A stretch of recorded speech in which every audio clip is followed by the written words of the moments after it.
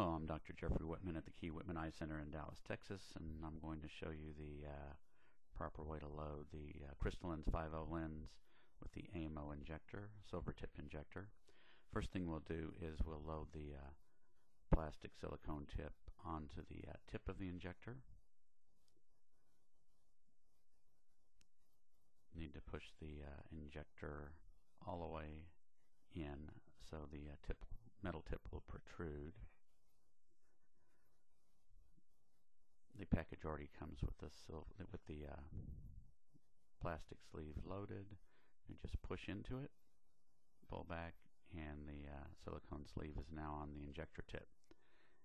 This is important because we'll use this tip to manipulate the trailing haptics of the 5.0 lens.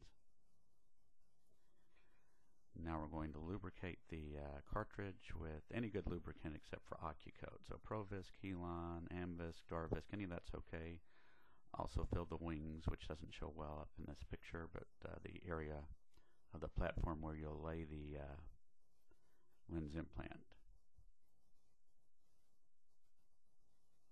Now we'll pick the lens implant with a smooth forceps or a Cummings forceps,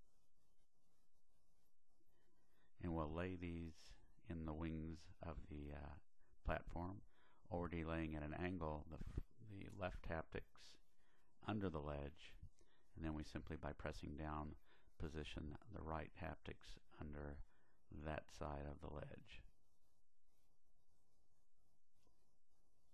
You can pull it back and forth just to make sure you feel you have the haptics on either side under the ledge of these wings. It'll stick down nicely because of the viscoelastic underneath. Then we start to close with a little downward pressure with the forceps over the optic area to make sure it folds downward,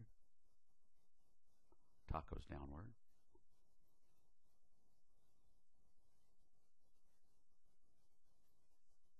No worry about tucking haptics. They're both curving in towards each other as just seen. We'll retract the silicone tip all the way so we can insert the cartridge into the injector. Once this is done, we'll use the silicone tip to push the lens forward into the injector tip, and you can see nice upward position of the haptics.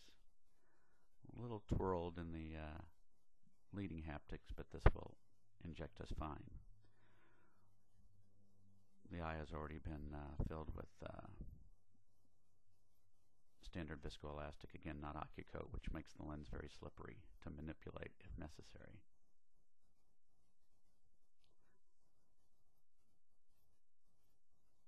Lubricate the surface of the cornea for a nice clear view.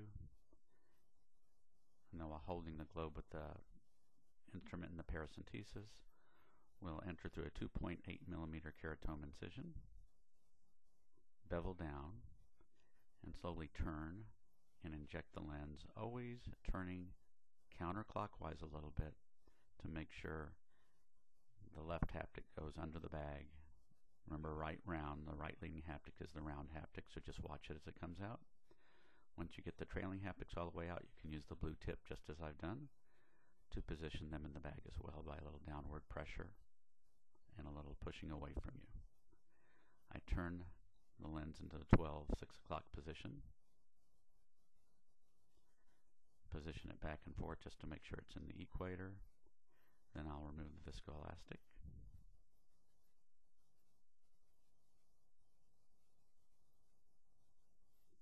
I always like to get under the lens.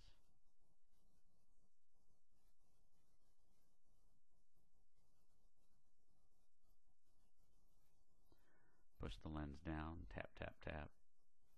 Make sure the lens is again in good equatorial position. Remove all the viscoelastic.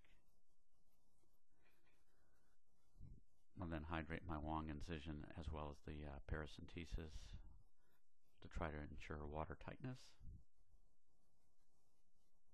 And then I inject a little dilute Canalog for some anti-inflammatory effect and to make sure my wound is watertight.